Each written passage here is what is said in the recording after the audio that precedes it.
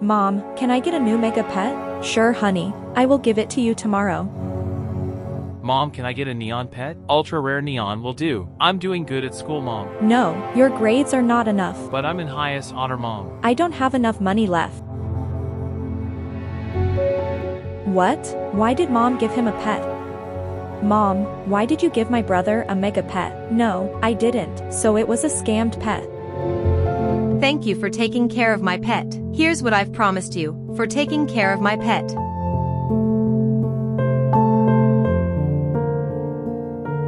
So you've been taking care of pets. In exchange for that? Yes. Actually, I'm going to give this to my best friend. It's her birthday today. But why? You don't have your own neon pet, and you will just give that? Never forget what truly matters, sister. Material things can be replaced, but friendship can't. I wish you will have someone who you can call a true friend.